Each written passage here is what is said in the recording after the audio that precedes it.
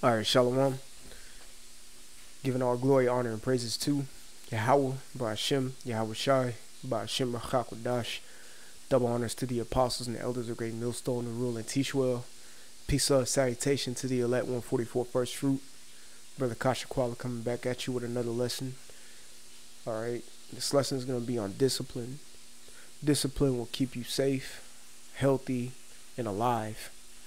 All right, so again, discipline will keep you safe, healthy, and alive. Okay, this is Job chapter 36 and 10. He openeth also the ear to discipline and commandeth that they return from iniquity. Okay, I think that Hebrew word for discipline is masawar. Let me see.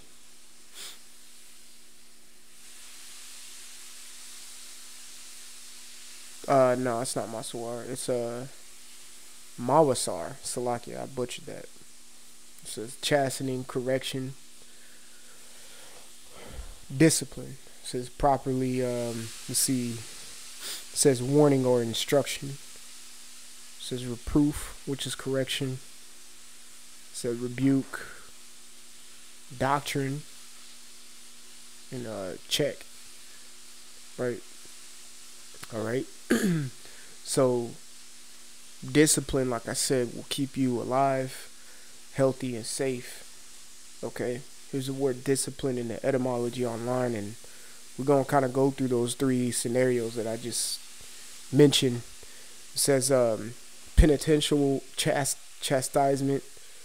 And sometimes, these definitions kind of, in a sense, if you take it like that, and which most of the world is already negative, it'll look like as a negative connotation. People think penitential or penitentiary or the jail. All right, penitentiary, that's what I meant to say. All right, whenever they see a word like this, okay, but when you go into like penitentiary, it means like penitence, which goes to the word repent. Well, really the word repent goes back to penitence, but it's to pretty much self-reflect and correct yourself. That's why they call it the penitentiary. All right, and it says penitential chastisement. Chastisement is a form of you getting corrected, and you could read about that in the book of Hebrews. I want to say like the 12th chapter. Matter of fact, let's just get it real quick. Hebrews like 12 and 7. I want to say.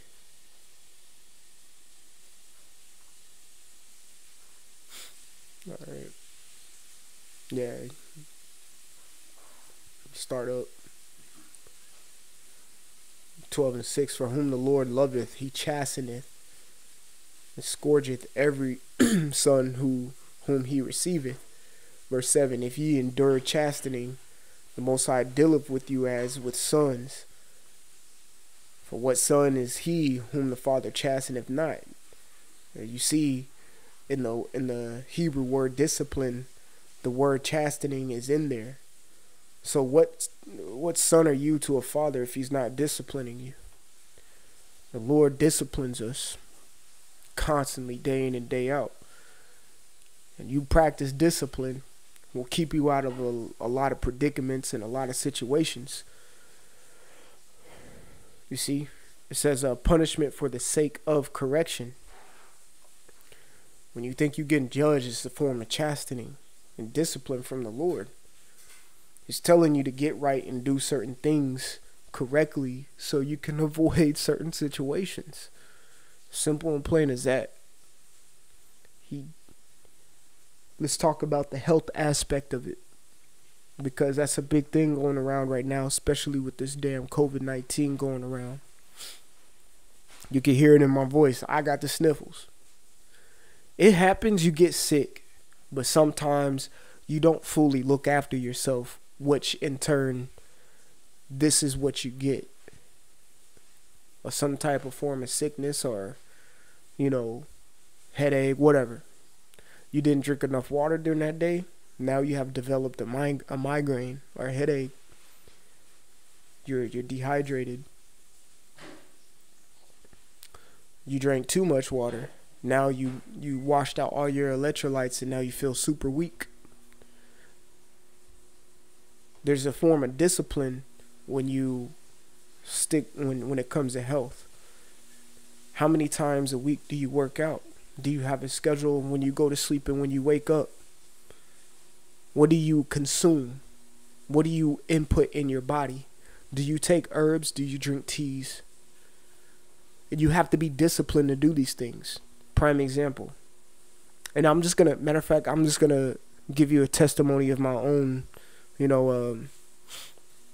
personal life real quick. For me, let's start at night, at evening. I try to go get into bed around 8:39 and close eyes. 8 o'clock, an hour before that, 8 p.m., I am off my phone. Phone is on the charger, on the counter, on the charger on my nightstand with the alarm set for the next morning. 8 p.m., I'm incognito. You see? Go to sleep. So if I'm going to sleep around 9, I try to wake up at 5 a.m. every single day.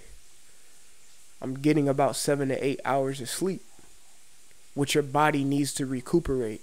A lot of individuals like to be what they call quote unquote night owls. Sometimes the only time you should be a night owl is if you're working an overnight job. Other than that, take your corny ass to sleep. There's nothing to be up for. And that's something that I used to do. And then I had to fix that when age starts creeping in. Your health starts to, diminishing really. Unless you keep up with yourself and you stay disciplined. You see? I wake up at 5 a.m., go to the gym. Of course, not on Sabbath days, but go to the gym at least for 30 minutes to an hour. You keep your body active. Go home, make some breakfast, then go to work. And then when I come home from work, I don't have to go work out or anything. So that gives me time to read, study, or do lessons, or watch other brothers' lessons. Or after I'm done with doing that, I have free time to do what I want to do. Maybe read a different book, watch TV, or Netflix or something, or play a video game if I want to. Or just go to sleep. And it's the same routine, but you have to keep discipline. Now, when it comes to your nutrition that you intake, that's discipline. Because a lot of individuals like to eat what tastes good. Okay? There's a lot of herbs in the scripts. If you take them right now, they're bitter. They're not sweet tasting. But it works numbers when it comes to health benefits to your body. But you have to be disciplined enough to take it. You got to stop being that little kid at the table. Mom, I want some juice. Not if you don't eat your green beans. You got to grow the fuck up. And that's why he says, Job 36:10 again, he openeth also their ear to discipline. Who listens? A grown ass man will listen. Little kids don't listen. You got to tell, there's a saying, if I told you once, if you heard me once, I probably told you twice. Grown men listen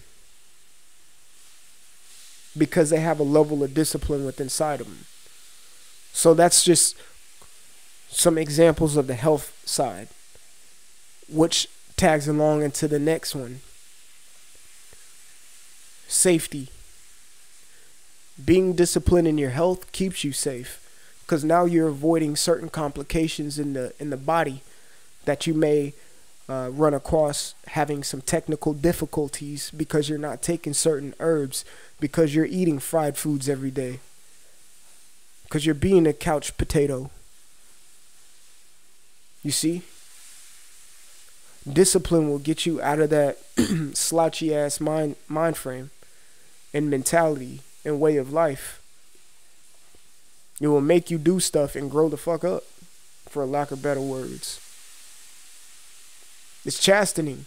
Chastening is uncomfortable. Being disciplined can be uncomfortable, but it will help you in the long run. It will keep you healthy and safe. Being disciplined will refrain you from going out every single weekend to a strip club or to any type of club, or constantly being out there in the world. People die out there. Being disciplined will keep you in the spirit. That's what keeps you safe. Which tags on to the next one, which will keep you alive.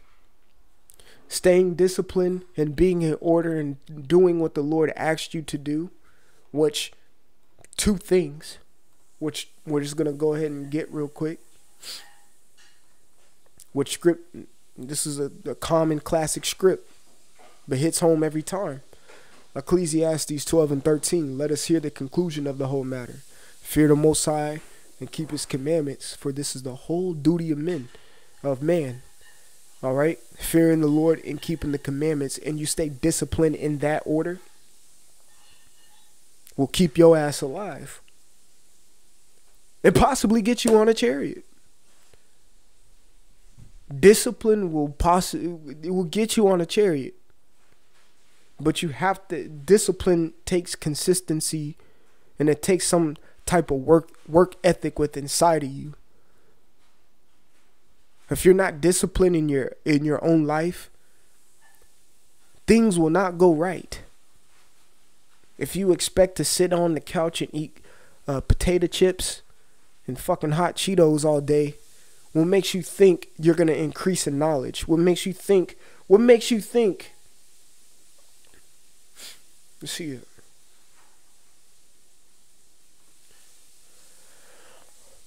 What makes you think Isaiah 33:6 would work in your favor? And wisdom and knowledge shall be the stability of thy times. How can you get wisdom if you're not experiencing?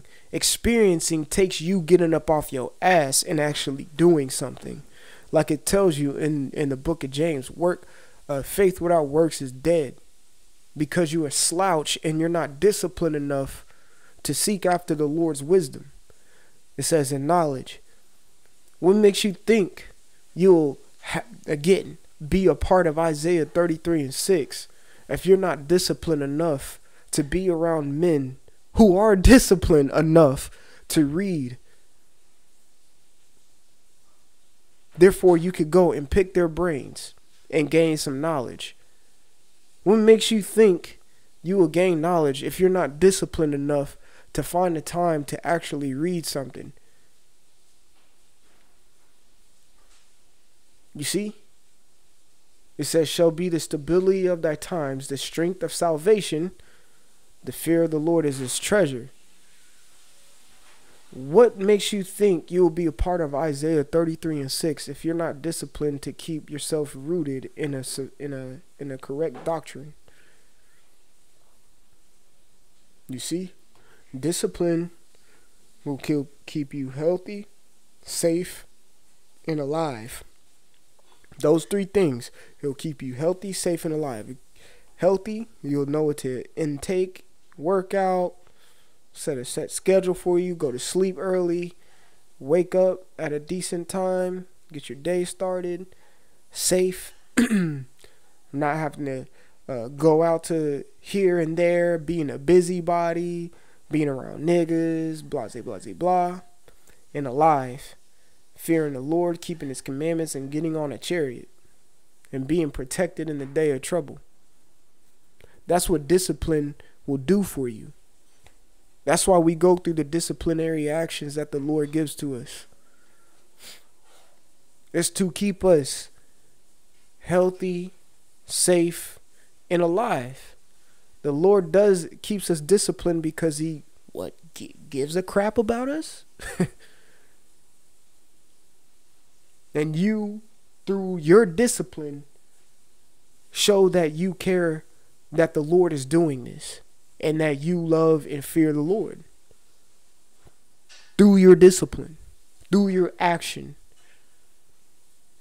I'm going to read Job 36:10 one more time and close it out. It says, Job 36:10, he openeth also their ear to discipline, and commandeth that they return from iniquity. Right. And returning from iniquity means not doing the same petty bullcrap that you used to be doing. Instead, disciplining yourself to understand that the things in the way you used to live before was not right, and it was very undisciplined. That's why you were the way you were. If you haven't sat and had a real in-depth look on yourself and see how much you have changed, or if you don't see any change, you haven't been disciplined enough. Think about yourself from January 1st, 2020 to what's today? The 21st, December 21st, 2020. And have you changed within that time frame? Have you been disciplined? Have you been practicing, striving for the mastery of being a real disciplined individual? The word discipline, I can't believe I didn't mention it. It goes back to disciple, which means to follow. Have you been following the lead of the apostles and elders and your prospective heads of camps and your heads of camps, and following their lead to see how I need to be and discipline yourself to do that?